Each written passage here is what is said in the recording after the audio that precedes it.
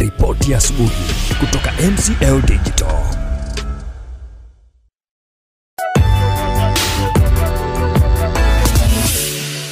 Good morning, na hii ni Morning Mwananchi ya MCL Digital. Mapema leo, tarehe 26 ya mwezi wa pili mwaka 2020. Mimi naitwa Innocent Mashauri. Mapema niko na kurasa za magazeti, gazeti Mwananchi, gazeti The Citizen pamoja na gazeti Mwanaspoti. Sasa ukurasa wa kwanza gazeti Mwananchi, habari kubwa zaidi: Chadema yatwishwa zigo la Ukawa, Uchaguzi 2020.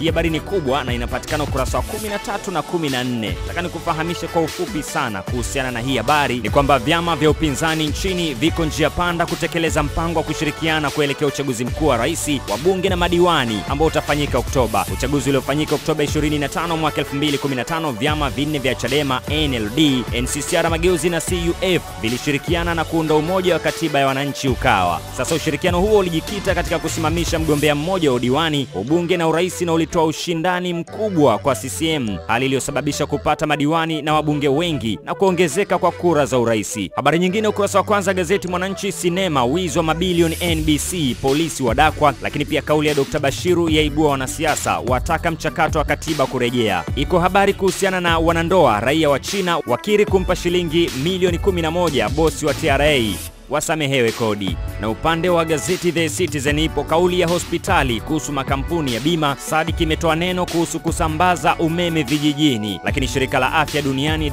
WHO limetoa kauli kuhusu swala la virusi vya corona vilivyoanzia nchini China. Iko habari picha hapa inamuonyesha kamanda wa polisi Lazaro Mambo sasa akizungumza na waandishi wa habari. Kubwa zaidi ni kuhusiana na wizi wa mabilioni ya fedha. Gazeti la michezo na burudani Mwanaspoti lenye ofa yake ya shilingi 500, na hii ni mpaka kuelekea siku ya Pasaka. Habari kubwa zaidi: kisa Simba, Yanga yaweka ngumu kwa Morrison na Emael.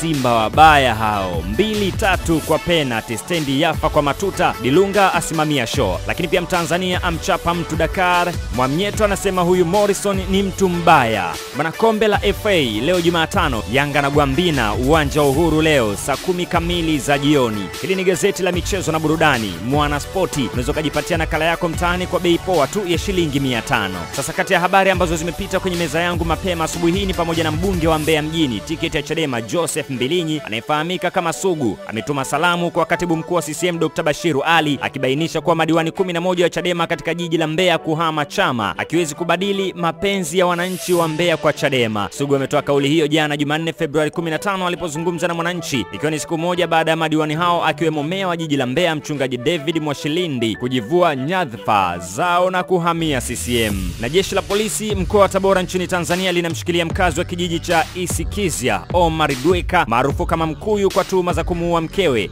Hawa Juma kwa kumchoma mkuki. Akizungumza Jumanne jana, kamanda wa polisi mkoa wa Tabora Barnaba Mwakalukwa amesema tukio hilo lilitokea usiku wa kuamkia leo katika kijiji hicho kilichopo barabara kuu ya kuelekea wilaya ya Nzega. Amebainisha kuwa alimchoma mkuki mgongoni na kutokea kifuani upande wa kushoto. Alifanya kitendo hicho wakati mkewe amelala. Wanaume mkoa wa Katavi nchini Tanzania ambao wanapigwa na wake zao na kutelekezwa wametakiwa kutoona aibu, watoe taarifa ili changamoto zinazowakabili zipatiwe ufumbuzi. Yalielezwa haya mapema juzi katika mkoa wa Katavi katika uzinduzi wa msafara wa kitaifa wa kupinga ukatili wa kijinsia ulioandaliwa na idara ya maendeleo ya jamii kuelekea maadhimisho ya kitaifa ya siku ya wanawake duniani. Na hii ni Morning Mwananchi ya MCL Digital. Mimi naitwa Innocent Mashauri.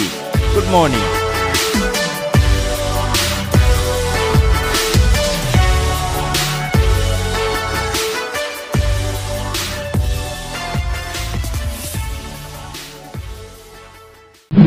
Subscribe MCL Digital.